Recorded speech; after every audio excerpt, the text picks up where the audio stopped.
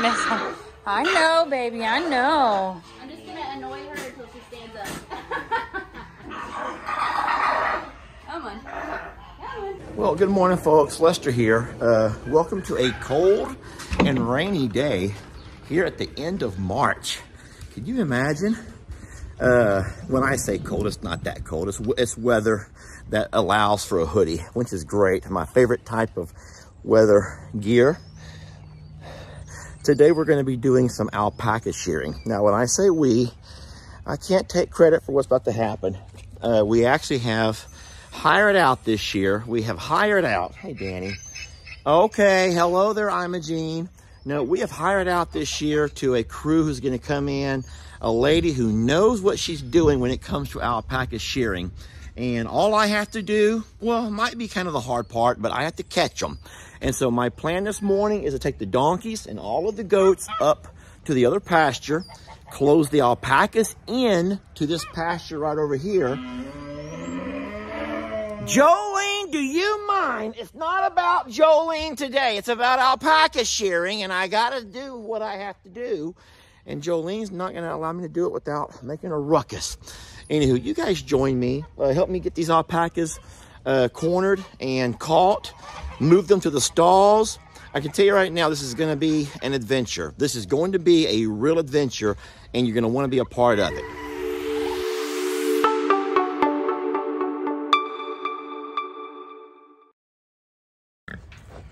All right, so we've gotten the pigs, well, 2 of the pigs. All of the goats are up front. Now we're going to attempt to put these 2. Are they going in? We're going to attempt to get the alpacas to go inside the little barn. Come on, babies, come on. The smaller barn? If they would. Come on, here we go. Annie. Move out of the way. We want to try to get Annie. Baby, no, we're not running them right now. We're trying to get them to walk in here. So I've tried to lure the alpacas into the little barn using grains. And my friends, this time of year, they want nothing to do with grains at all. There's too much green grass and their bellies are full. I'm going to try to lure them using some green hay. This is one of their little favorites. And so I'm hoping that by using some alfalfa, I can get them to follow me inside the little barn. Because otherwise, we're going to have to resort to, well, I'm just going to say chasing them down. Chasing them down. And you know what?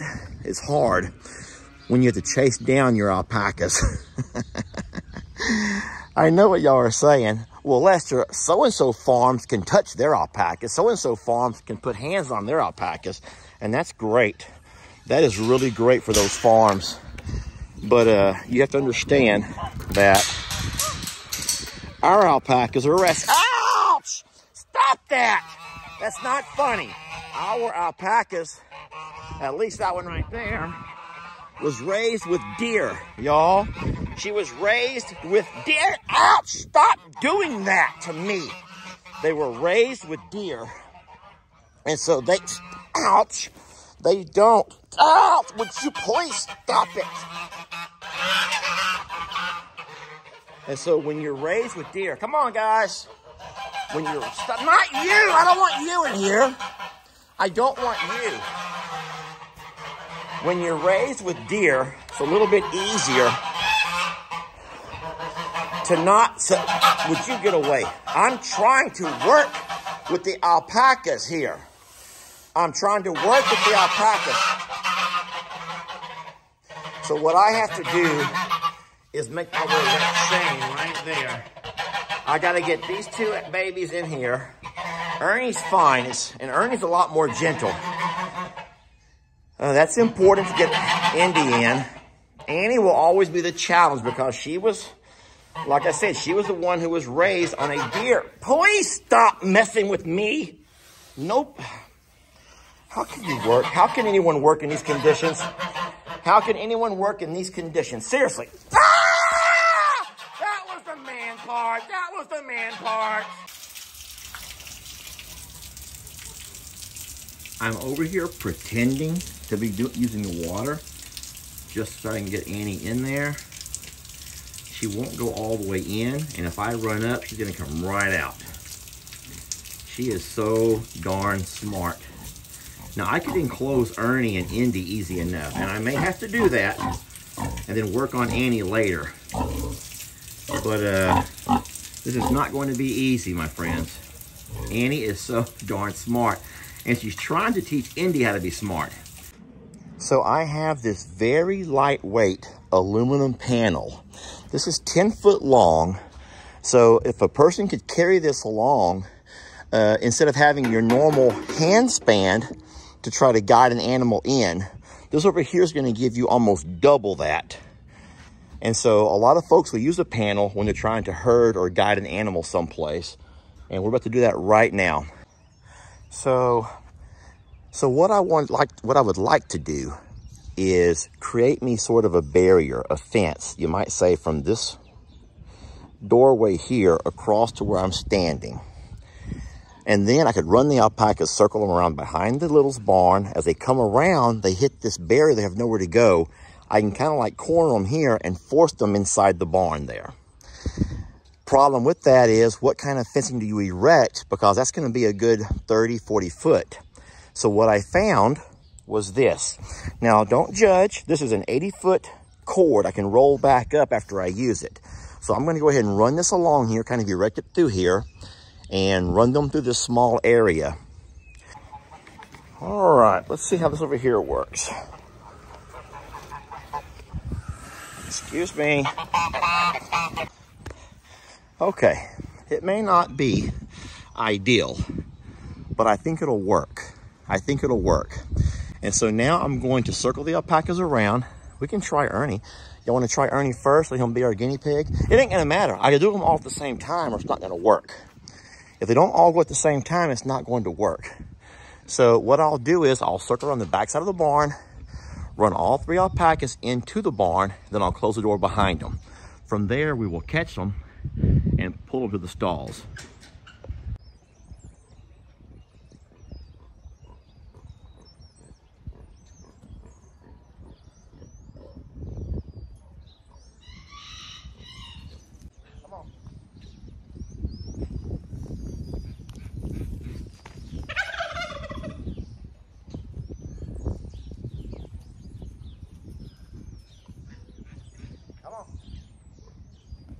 There we go. Come on. No, no, no, no, no!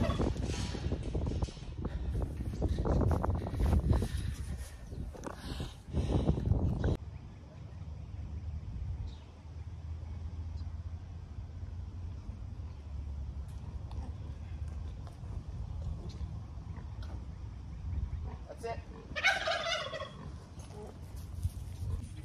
There you go, Ernie. Come on. Take him inside the barn. Ernie, inside the barn, Ernest. Come on.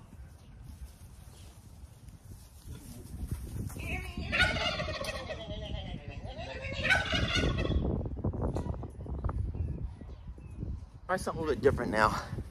I just stuck my panel in the ground. I'll leave it there. I'm going to run them around again. This time, maybe without having the panel, I'll be able to be a little bit more maneuverable. So let's try this here.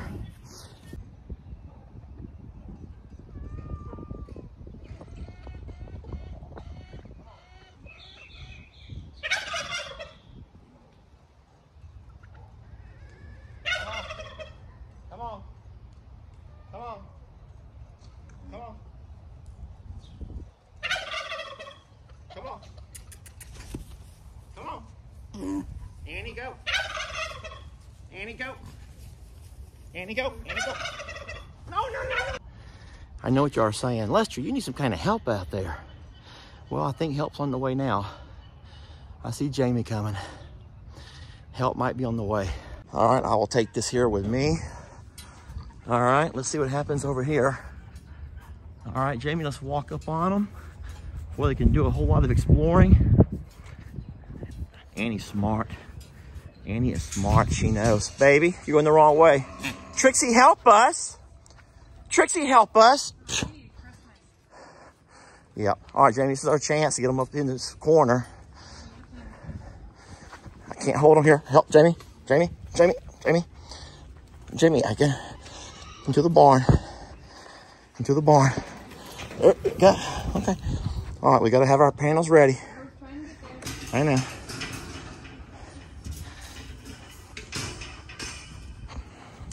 Okay. That was good.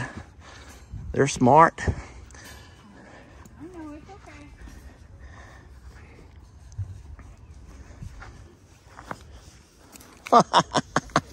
okay. Ooh.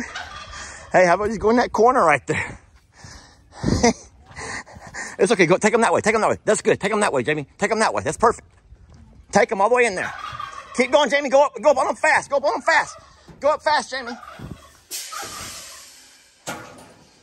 Okay. Close that. That was a great plan, babe. Your idea was brilliant. There.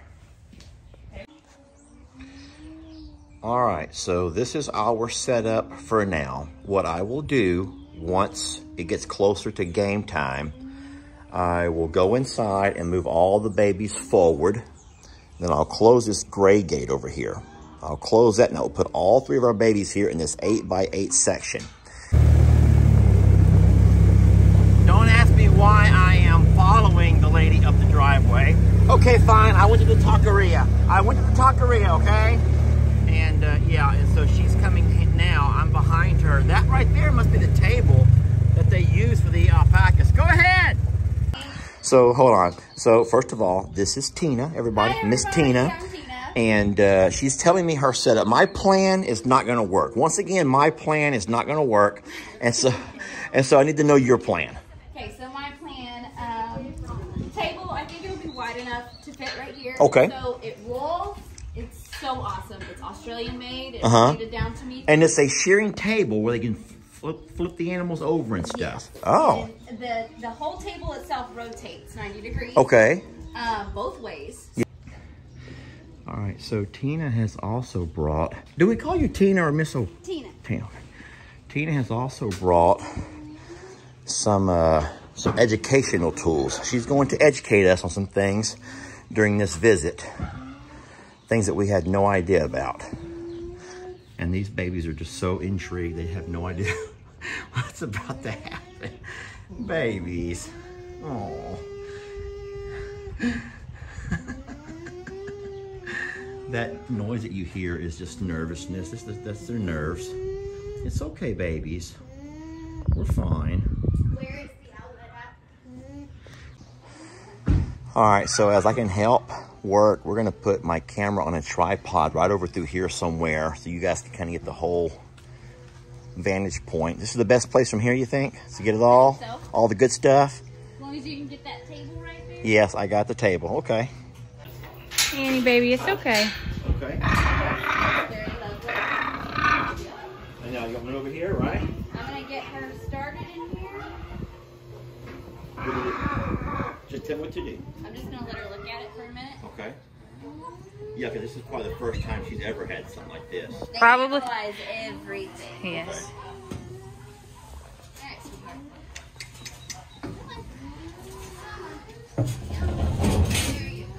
Want to get behind her and push? It's okay, Annie Banani. You guys sit down and be worried about it. That's fine.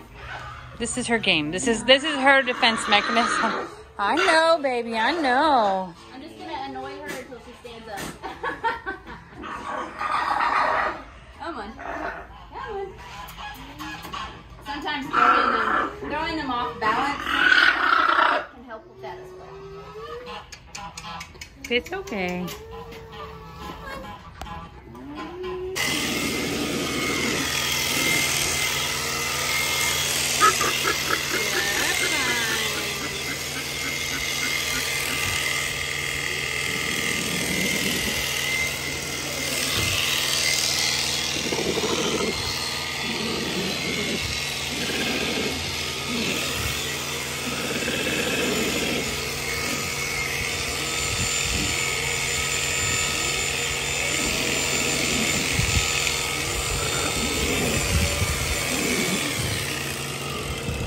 I don't think her baby's going to recognize her when it's all over and done with.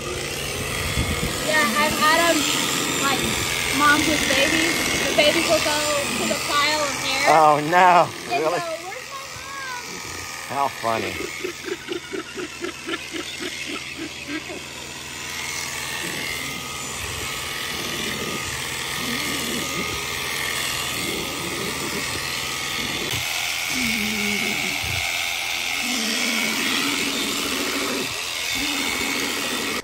All right, now we're going to do the flipping part of this.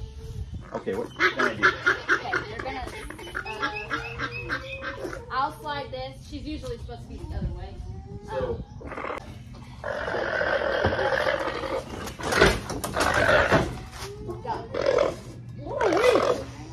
wow, wait. You have taken a beat down, though. How are you? Oh, I'd way worse. Trust me. Are me to get her neck again?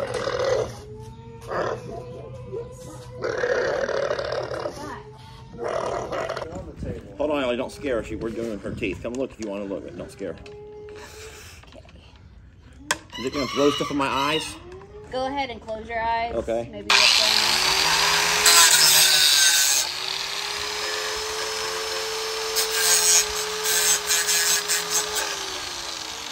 Can I look? Go over there and keep holding. That's how you do it. That's actually really cool. Open this. It'll take her a second to read it. That's a cool little contraption. So she's going to jump around and thrash a little bit probably, right? Yeah. Because, well, even in the midst of her freaking out, she didn't even want to get. She didn't want to get near my dad. She didn't want to get near a person. She was about half the size of it she was. Yeah. All right, Ellie, come close and let the camera smell this. Oh goodness. No, you don't need to be. Make it, you don't want to be close to smell that. But looky here. This is a dirty job that someone has to do. You could squeeze out drops from this halter. Megan, you got a gag reflex over there? Can't we just give them the hair removal stuff that sisters do to each other to be mean? She's bathing, Ellie. She's bathing. Believe it or not, they do have sensitive skin. All right, so that's the new Annie with her summer look, her summer haircut. There's a couple of little things hanging on her that will blow off, but she is filthy, y'all, and I know she'll clean herself up, but she does. She looks about half the size of the little girl that started off an hour ago. I'll tell you what, she was tough. She was tough. That was really tough. All right, coming up next, Ernie. Or will it be Indy? Only Tina can tell. Well, folks, as you can probably figure, the video of all 3 alpacas being groomed can be quite lengthy. And I know you don't have time for that all in one sitting. So I hope you'll join us tomorrow for part 2. And how can you not want to watch sweet little Indy getting herself her first haircut, a little girl's first haircut. There's something special about that, and we hope to see you guys tomorrow in that video. All right, my friends, it's always funner and gooder, you know. Thank you. I come to tell you a story about a man, humble is his way. He'd lend you a helping hand, who took the time to teach kids, that was his profession. Plus drove the school bus when they completed all their lessons. Single father or 2, plus a coach could be a lot to juggle. But not when you're working with that I'm a survivor muscle. He took pride in the few animals he raised. Hobby farming by night seems to balance out his days. And he always knew that his best days were yet to come, but didn't know first he had to make it through a storm. Everybody's evacuating, leaving in a hurry. There's trouble on the way, they name it Hurricane Harvey. When you have little resources, not a whole lot of money, it's hard to lock away and secure all of your belongings. So this man and his 2 boys packed and evacuated, waited for the storm to pass, and it was hard to have patience, cause there were all sorts of rumors that spoke on how you needed a boat for the roads that we drove on, and animals are floating by, helpless and afraid. The storm was cataclysmic, left the town in a rage. The roads finally opened, and it was time to go see the damage that was done. He was kind of scared to proceed, but started down his driveway, water just above both feet. Pull out his phone to capture. Moments later, guess what he seen? It was his little black pig named Patty, dashing his way like a lost child who found daddy. Emotions running high, he didn't know what to do except cry tears of joy, and he ran toward her too. The little goat Meg was like the engine that could, because she never gave up, and the horses, they were good. See, the house was a wreck, but all that could be fixed It really hurt to see some got caught up in the fence, lost their life. In that moment, he was taken out his element. And then God came and gave him gifts that was heaven sent. Admired how he tended to the animals on land, because that was the initial plan when he made man. And so, he was placed on a whole new surface. The same old land, but a whole new purpose. And 3 months later, he was blessed with a wife, world front and center, watching him rebuild his whole life.